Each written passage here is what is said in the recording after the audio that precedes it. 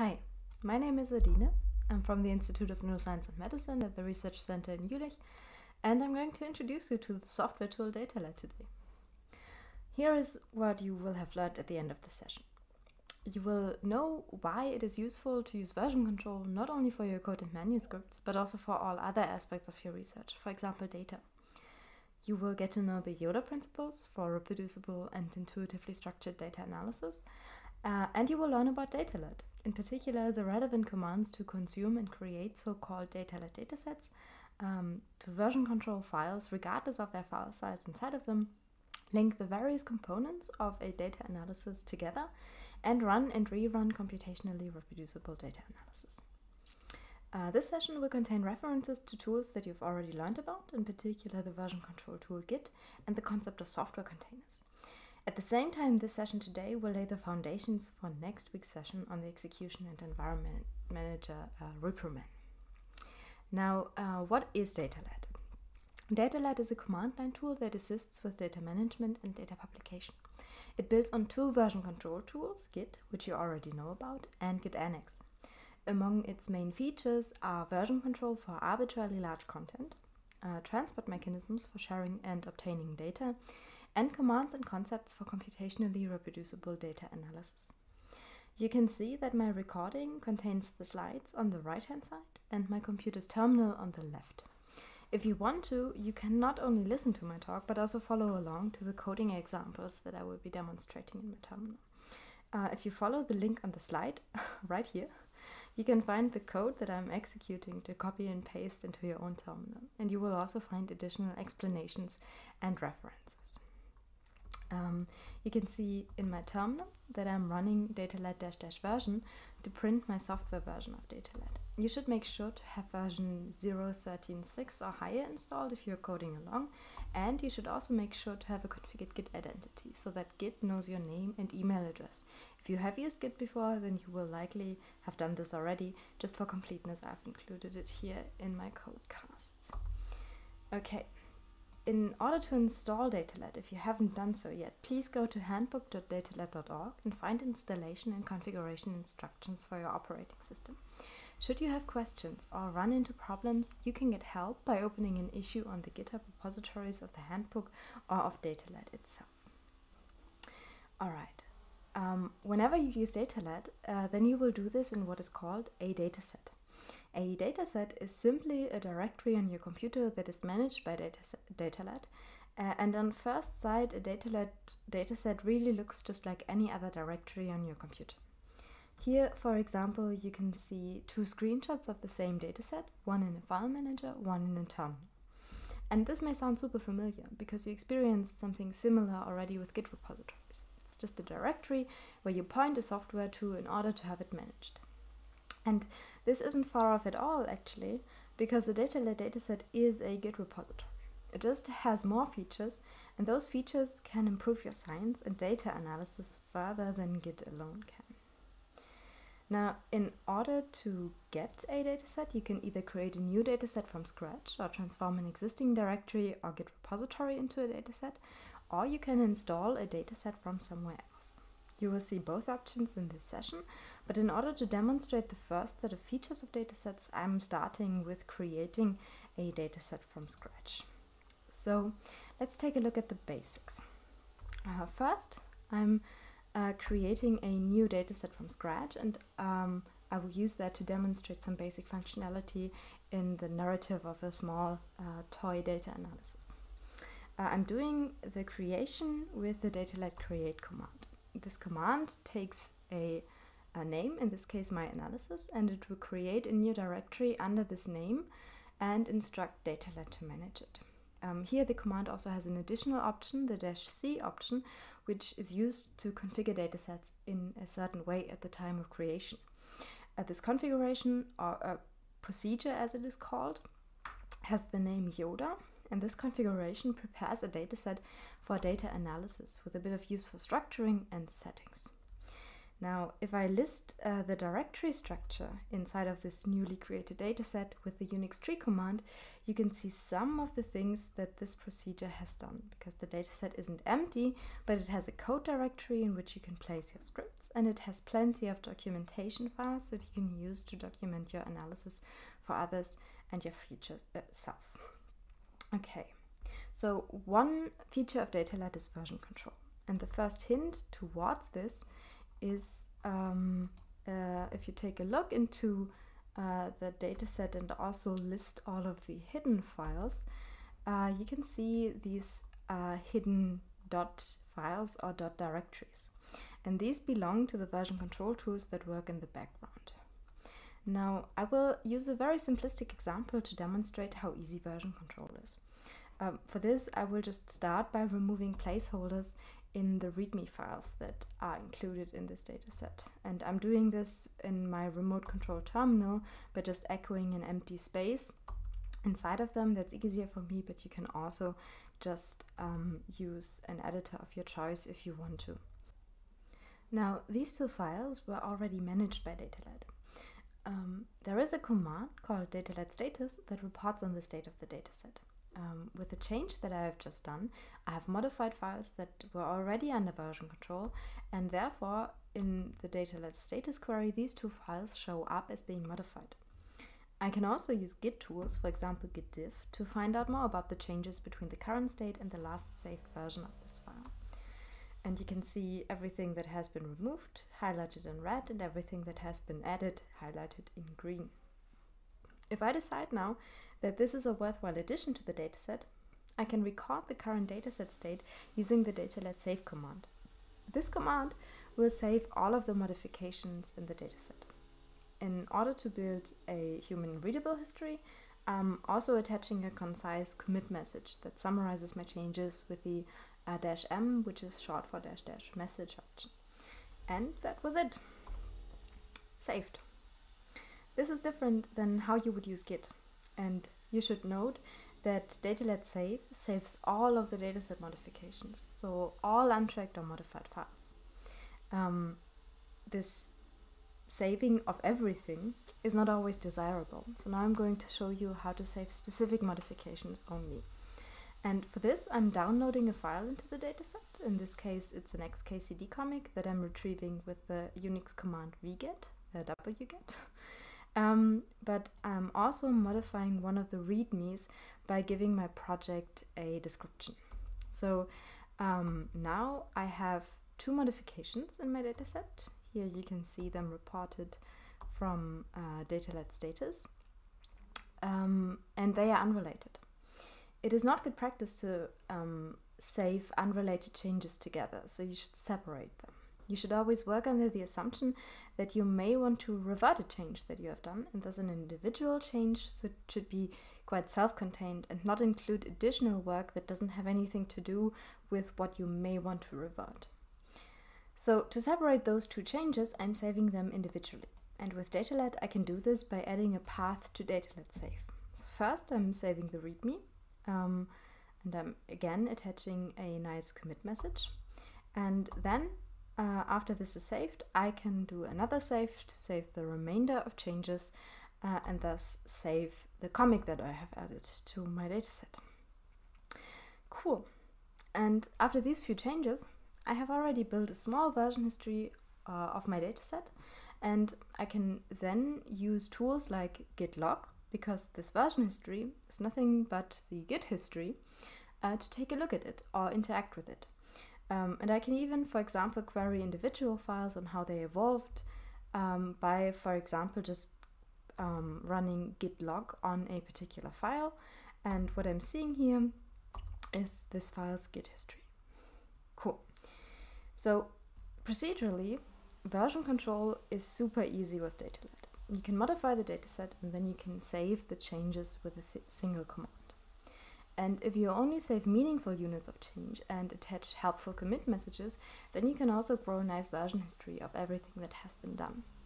And this version history is super useful because it can become a complete research log for you and others to find out what was done, when, by whom, and how. Importantly, you can use DataLad to version control data of any size. So not only README files, but also neuroimaging data, movies, your music collection, anything. And it is quite important to do this, because data changes, just like code does. It changes because errors are fixed, data is extended, file naming standards change, you might be using a different subset of data for a second rerun of your data analysis. There are many, many reasons. But it is very important to capture what happens to data and also which versions of data are used for a data analysis, because the underlying data is fundamental to the results that you obtain. And without knowing precisely which data an analysis was run on, it is very difficult to reproduce a scientific finding. But by version controlling also data, you have a history of what happened, and you can identify each version of this history uniquely. But before I show you how to use DataLad for analysis and linking data and precise versions to code and results, there are a few more features that I want to demonstrate. The first is a sneak peek into provenance capture. Dr. Matone has already talked about digital provenance in week 5. It's an important part of fair data management, and it makes your life and others' lives a lot easier. Now, in a dataset, you're already capturing some provenance. For example, who did it change and when. But there's a command that captures some more provenance, namely the origin of a file. And this command is called DataLad download URL. I'm going to show you how I use this command right now. What I'm giving to this command is a URL, in this case to another webcomic, a commit message, and a file name. I'm hiding this little file here by giving it a file name that starts with a dot, because on Unix-like systems, dot files are hidden, so I've placed a little Easter egg inside of my dataset so that people that can look at my data analysis will find something funny. If I execute this command, then DataLad will download the file from the URL. It will save it under the file name and with the provided commit message, and importantly, register the origin of this file in the background. And this is helpful in many ways. At the moment, it is convenient because it spares me a DataLad save. But later, I will use the provenance that has been registered in the background to demonstrate a very important principle of DataLad. Okay, but first, let me quickly summarize what has happened so far. You can create a DataLad dataset with DataLad create. There are procedures such as Yoda that are useful, and I will give you some details on this soon. A dataset builds up a Git history, and tools that can visualize this history, like Tick or GitLog, can be used to explore this history and interact with it. DataLad save records the dataset or file state into history. This does version control with fewer commands than Git, and you may find it easier, but you could also use Git commands in DataLad datasets. In any case, make sure to attach commit messages that summarize the change for future you and others to have a nice human-readable dataset history. DataLad download URLs obtains web content and saves it together with its origin. And finally, DataLad status reports the current state of the dataset. It is good practice to have what is called a clean dataset state with no modifications or untracked files. Okay, next, I want to show you how you can consume datasets. A dataset can be created from scratch, but it can also be installed from a URL or path. For example, someone could publish a dataset to a public place like GitHub, and you can clone it from there. And consuming datasets like this is a widely popular use case for DataLad because it provides you with streamlined procedures for data access, retrieval, and updating. For example, let me go out of this dataset that I've created and install some neuroimaging data. It's the same that you can see in the slides in this GIF. What I'm installing here is the Study Forest dataset, and I'm installing it from a public GitHub URL. For this, I'm using the DataLad clone command, which only takes this URL at the moment. Something that is really peculiar here is how fast this installation is, because this dataset is a neuroimaging dataset that tracks many gigabytes of files, but the installation took only a few seconds. And if I then take a look inside of this dataset and list the file contents, then I can browse through all of these files. The reason why it was so fast, even though there are so many files inside of them, is that most of the files in this dataset don't contain any content yet. And this leads to a really small size. So if I run the du disk usage command, then it reports that the overall size of the dataset is just a few megabytes. But with this dataset, I now have access to all file contents that are inside of this on demand, and I can retrieve file contents using another command that is called DataLad get. Here's how that looks like. What I'm doing here is that I am specifying a path to the nifty files across all runs of a localizer task for one subject in this dataset. And when I execute this command, then DataLad get will retrieve the file contents of all of these files. Now, with these concepts, we don't only have streamlined data download and access, but what this allows me is to have access to more data than my hard drive has space. Because if you would only consume public data that lives in DataLad datasets, you would already be able to get more than 200 terabytes of data in this fashion, and you have access to this data without actually having to store it on your computer. And by using DataLad, you can also publish your own data in a way that others can retrieve it like this. Now, what is also cool is that I can also drop file contents to free up disk space if I don't need them anymore. I'm doing this with the DataLad drop command, and here I'm dropping the contents of one of those files that I've just retrieved. What this is useful for is that I can keep a very small sized link to the input data attached to the results of my analysis to, for example, enable recomputation, but don't use up much disk space with this provenance. So once I don't need data anymore, I can just get rid of it without losing access. However, you can't drop all data, and I will demonstrate this in the first dataset we've created. In this dataset, there are 2 comics, and I've downloaded one straight from the web using wget, and for the other one, I used DataLad download URL.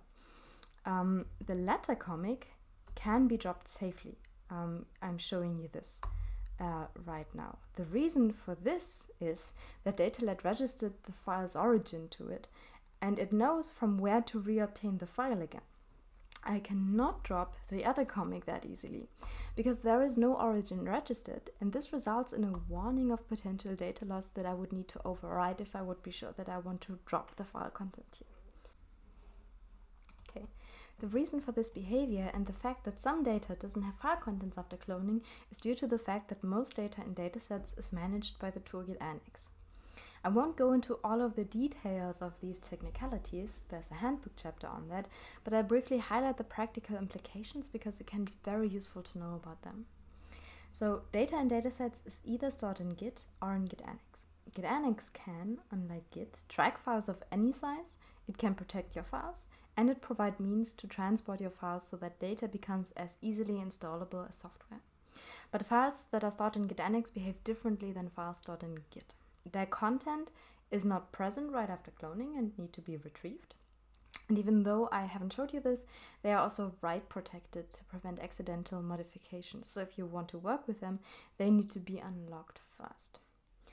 Now, by default, a DataLad safe would annex everything, because GitAnnex handles all file types and sizes very well. But it is useful to store small files that frequently change, such as code or README files in Git, because it makes it easier to work with them. And there are many ways to configure this, and one of those ways is, for example, procedures such as Yoda. What the Yoda procedure does is configuring the dataset so that anything in the code directory and the placeholder markdown files will be stored in Git instead of GitAnnex and are thus readily modifiable. So in this dataset that I've created, the README files versioned with Git and the comics, they are annexed, and thanks to this Yoda procedure, I don't need to care too much. It basically works out of the box for me. Now, the next feature that I want to highlight is that DataLad can link any number of datasets together. We call this nesting because with this feature, a dataset can include other datasets in a hierarchical order. A dataset that contains another dataset, just for terminology, is sometimes called a super dataset, and the included dataset is then called a subdataset. But apart from the hierarchy level, there's no difference between them. This feature of nesting has two advantages. First, it overcomes scaling issues. Some datasets that we work with, including ABCD, become incredibly large, and when they exceed a few 100,000 files, version control tools can struggle and break. By nesting datasets, and you will see a concrete example later, you can overcome this and split a dataset into manageable pieces. But importantly, you can apply DataLad commands recursively through datasets. So even though you have many separate individual datasets, if they are linked together in a hierarchy of datasets, this still feels like a single dataset. The second thing is that nesting allows you to link datasets as standalone, independently version-controlled units, and thus build up research from reusable and transparent modular components. This modularization is a foundation of the Yoda principles that I will get to shortly, but you can already in this graphic here see its immediate advantage. This nested hierarchy of datasets exposes the entire evolution of a research object, from raw data to process data to analysis results and published paper. And nesting makes each step and its predecessors not only transparent, but also potentially reusable, so that, for example, the process data can become an input to several analyses, not only to one. And when you share your paper or analysis with others, they can retrace every step that has been done in this hierarchy, at least those components that you share with them, and also build up on them. And likewise, with these modules, you can make sure that only, let's say, anonymized data is shared, so only modules that you actually want to be shared. You can, in this example, in this graphic, for example, keep the raw data completely private by just restricting the access to this dataset. Let me show you how to nest a dataset. I will do this in order to prepare my data analysis. And I'm doing it by installing a dataset that contains some input data on which I will later run a data analysis. The command that I'm using here is again DataLad clone, but this time I'm using an additional flag, -d, which is short for --dataset, and that needs to point to the root of the my analysis dataset, which will become subsequently the super dataset in this hierarchy. If I execute this, it will download the input data from GitHub. And if I now take a closer look into the commit that this has created in my dataset, then you can see a couple of things that are registered inside of it. For one, you can see the URL where this dataset lived or came from and the path in the current dataset. And you can also see something that is called a subproject commit. If we now take a look into the history of the subdataset, so if I change directories inside of it and then query the git log, then you can see that the subdataset has preserved its standalone history, even though this is a really small history, and that its most recent commit identifier is actually the subproject commit that is registered as in the super dataset. So this links the subdataset in a precisely identified version state to the super dataset so that this data is registered in a precise version to the data analysis that I will be conducting. And that's great, because nesting now registers the origin and the location of a subdataset and also its version. Now, to quickly summarize everything about consuming data. The command to install a dataset is DataLad clone, and you can use that on its own with just a URL and an optional path, or with the --dataset flag and a pointer to a super dataset root to install it as a subdataset. Datasets preserve their history, and you can get access to it if you clone it. If you install it as a subdataset, then the super dataset records only the version state of the subdataset, and the subdataset keeps its standalone history. After cloning, only files that are kept in Git and metadata about file availability of Annex data are present.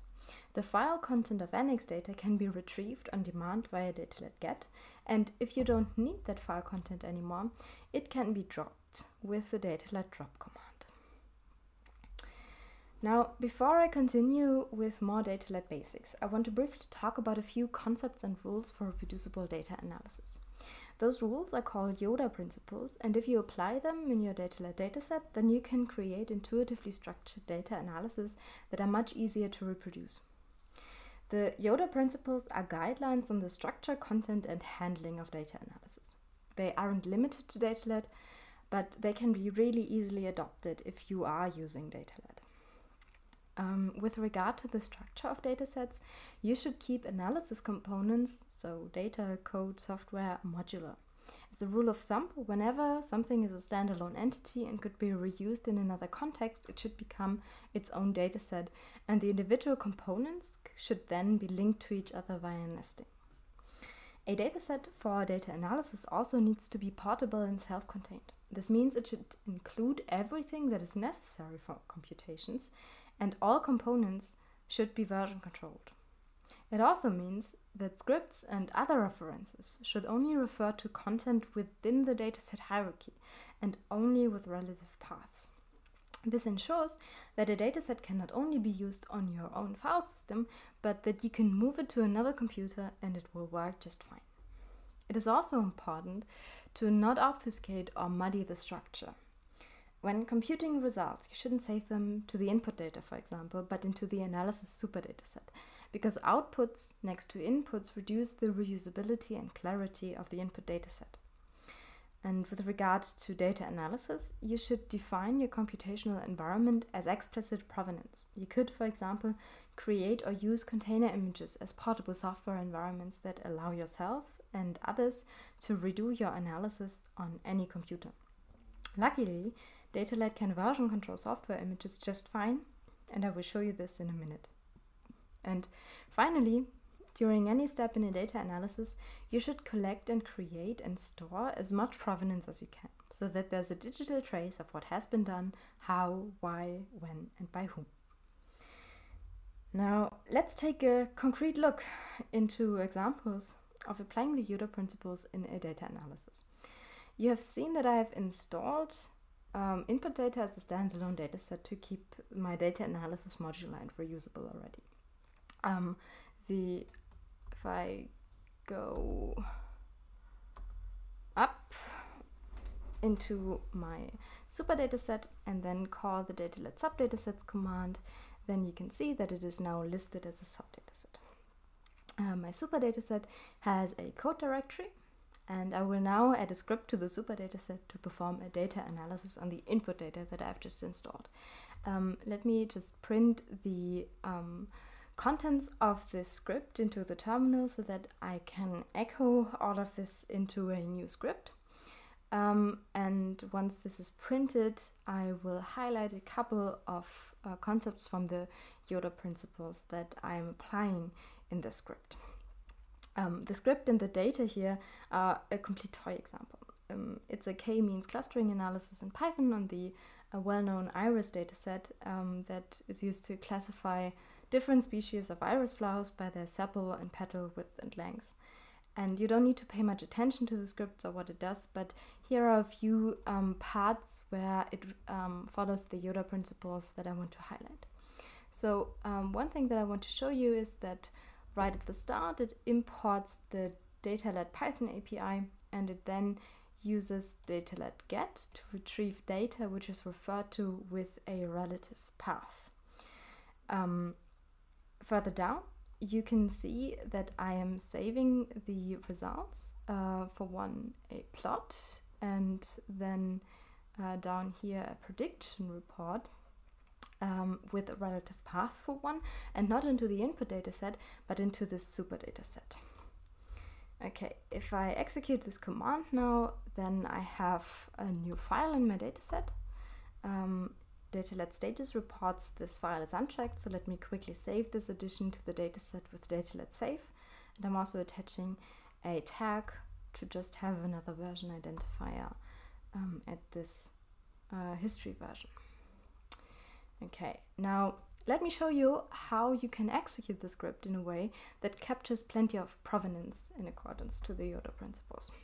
And first I'm going to do this in the simplest way. The command I'm using for this is DataLad run. First of all, I'm making sure that I have a clean dataset state, because DataLad run will take any command line argument or any command line command. Let me quickly print that to the screen so that you can see it. In this case, the command that I'm giving to it is the execution of the script, and DataLad run will execute this command, save all of the resulting dataset modifications, and all of those modifications will then be associated with the command execution. That's why you need a clean dataset state before starting this command. What you can see that I'm also doing in this command invocation is that I'm attaching a human readable commit message, and this commit message will be under which everything will be saved. And there are two more optional arguments that I'm using here. For one, the -- input flag. I can use this flag any amount of times to specify paths to data or globs or complete directories or subdata sets that need to be retrieved via DataLad get prior to the computation.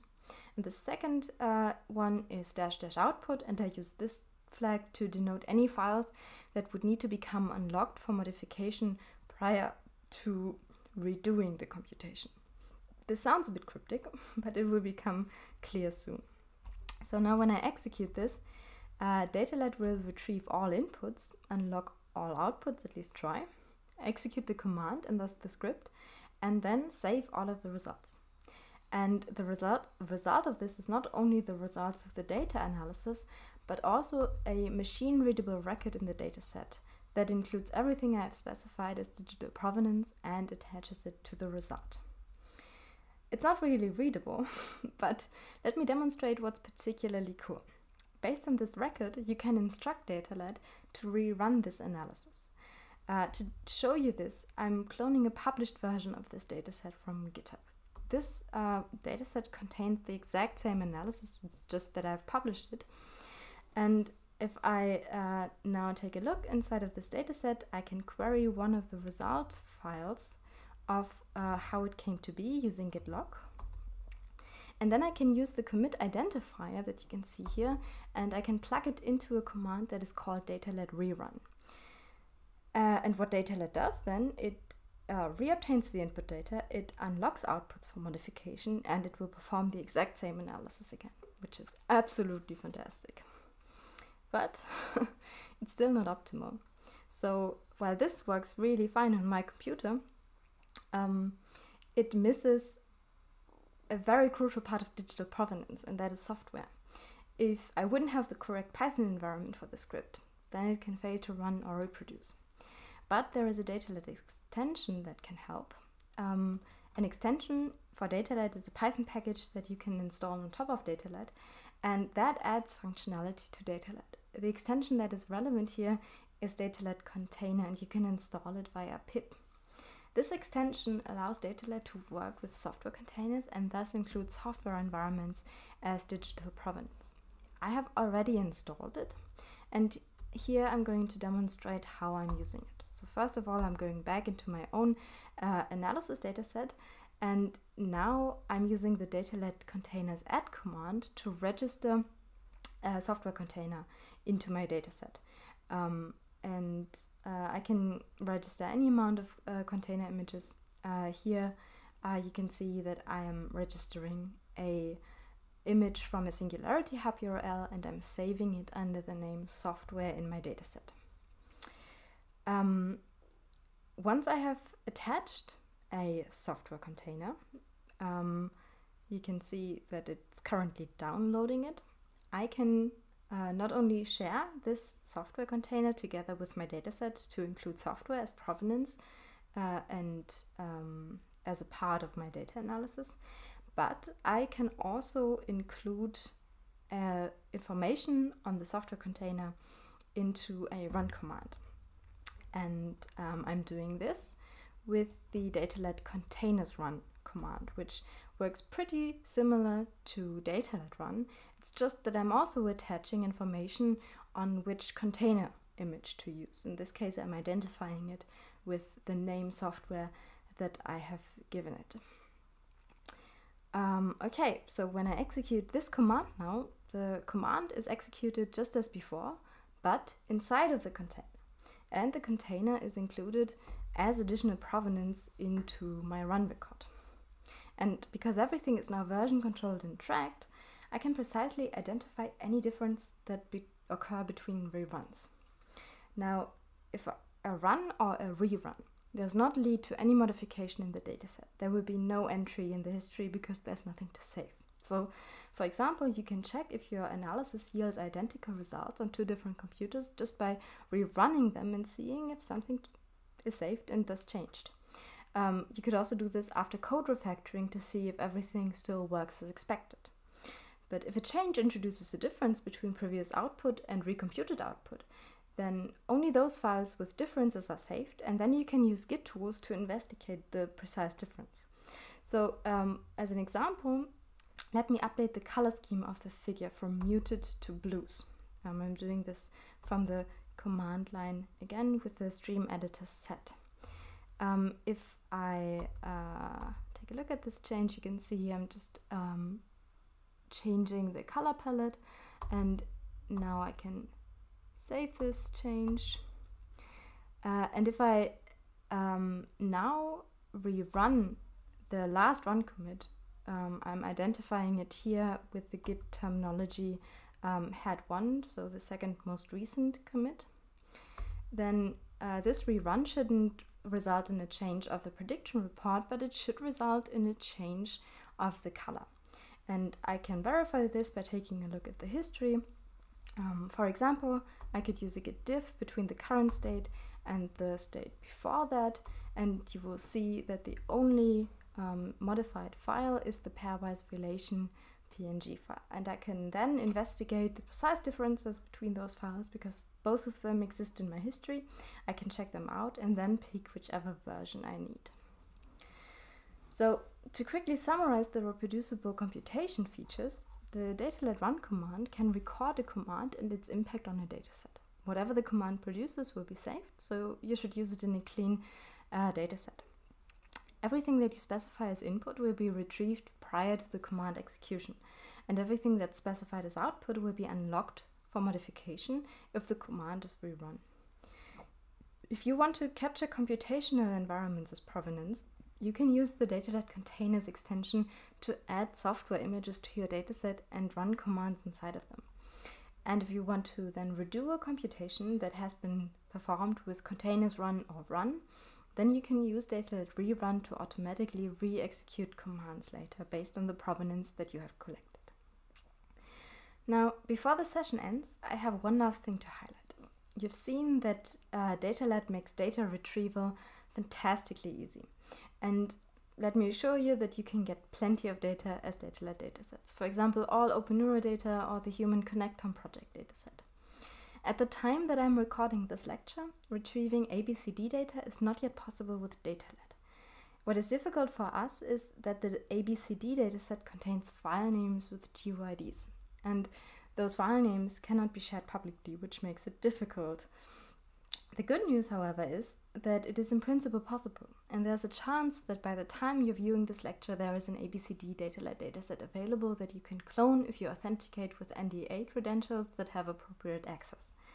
My colleague Jarek, whom you will meet next week, has already transformed the ABCD data into a large nested DataLad dataset, and I will use the last few minutes of my lecture to show you the looks and feels of this dataset just so that you have an idea. Let me clone this dataset, and for this I'm going outside of my analysis dataset. First of all, I'm cloning the dataset. Note that I'm cloning it from a private web server here. This web server is a web server where only few people have access to. If there is an ABCD DataLad dataset by the time you see this lecture, you will get a URL that you can replace the URL that you're seeing here with. Let me download this data, or let me install this dataset now. You can see again that it is really, really fast. But this dataset is obviously super large. And because it's so large, it is split into a hierarchy of nested datasets. Here's a schematic overview of how this looks like. So there's one super dataset, the one that I've just cloned, and this super dataset contains one subdataset per participant. And each participant can also contain additional subdatasets. And this splits the vast amount of files in the ABCD data between thousands of datasets. Now, here is how this dataset looks and feels like. After cloning, the dataset contains about 10,000 subject directories, but it is super small in size. Each of the directories that you can see here is a subdataset. So if I execute DataLad subdatasets, then that command will get really busy.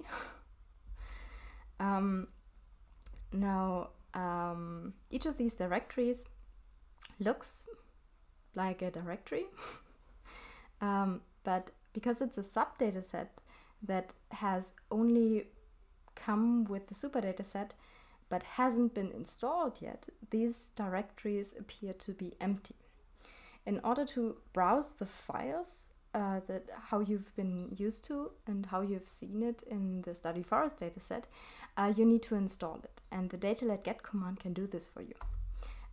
If you want to only install a dataset but not download any data, then you can attach the --no data or short -n flag, and that will only install the dataset so that you can browse the files and then retrieve data on demand. If you would want to install all of the subdatasets, you can run DataLad get with a --recursive flag from the top level dataset, but note that this would take a while, but it's possible and enabled by those recursive operations that I've mentioned. One thing that you need to be aware of is that you need to do a small detour if you want to retrieve data from subdatasets that aren't yet installed. Let me quickly show you how to retrieve data from an installed subdataset. Here I'm just retrieving the data from this one subject. And that works just fine. But back at the start of the session in the study forest dataset, I had used an asterisk character to let my shell expand this character to match patterns, and that allowed me to get a bunch of files at once.